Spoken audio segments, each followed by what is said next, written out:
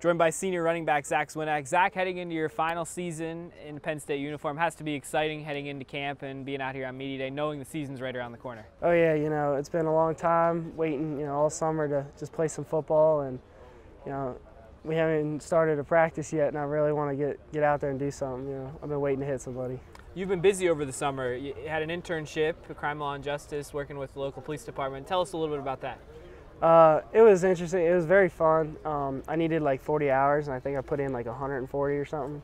But, we got to do all kinds of cool stuff. I learned a lot about, being a police officer and, how, all different aspects of it. It was a fun time. On the field, between you and Bill and Akil and Cole, you guys all bring a little bit different style to the field. How do you feel like that really helps, number one, bring out the friendly competition with each other, and on the field, how does that complement what the offense wants to do? I mean, it allows us to, everybody goes in, they got different styles, so it allows us to bring different looks out to the field, and like you said, friendly competition, but at the same time, because other people are better at other things and others, we help coach each other, and as a group, we try to stay strong, and our goal is to be the best group on the field. Zach, we greatly appreciate your time. Good luck this year. Thank you.